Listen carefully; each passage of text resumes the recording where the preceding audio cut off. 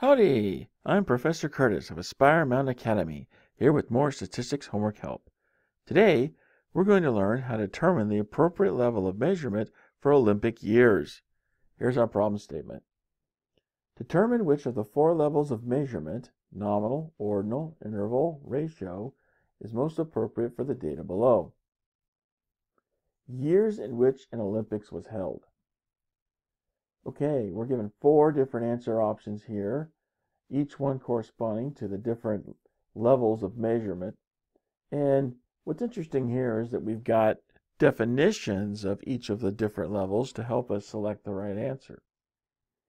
So we look at the definitions here, the ordinal level of measurement, and this says that the data can be ordered, but differences cannot be found or are meaningless. Well, we can find differences between different years, so that's obviously not going to be the right answer. The nominal level of measurement is most appropriate because the data cannot be ordered. Well, yeah, the data actually can be ordered. That's the whole point of having years. We can order them from low to high or high to low. Next, the interval level of measurement is most appropriate because the data can be ordered. That's true. Differences can be found and are meaningful. That's true. And there's no natural starting 0 point. That's true. The 0 point for years is just an arbitrarily chosen value. So it's just something that's accepted by convention. There's no natural point for 0. And so the interval level of measurement is what we have. And when you see years, you need to think interval level of measurement because those two pretty much go together.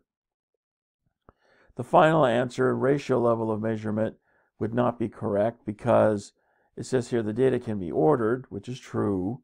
Differences can be found and are meaningful. That's true. There is a natural starting point, and that's what we don't have with the years. So the correct answer here is the interval level of measurement. Fantastic! Let's go through one more example just to illustrate what we've got here. So now we've got the number of houses that people own. Well, the number of houses people own, would that be ratio level of measurement? Yeah, probably, because look, the data can be ordered, the differences can be found and are meaningful. I mean, you've got one person who's got 2 houses, one person's got 1.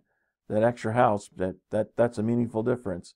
There is a natural starting 0 point. It's like you got 0 houses. That's a natural place to start counting something. So ratio level of measurement is what we would select here. Fantastic! And that's how we do it at Aspire Mountain Academy. Be sure to leave your comments below. Let us know how good a job we did or how we can improve.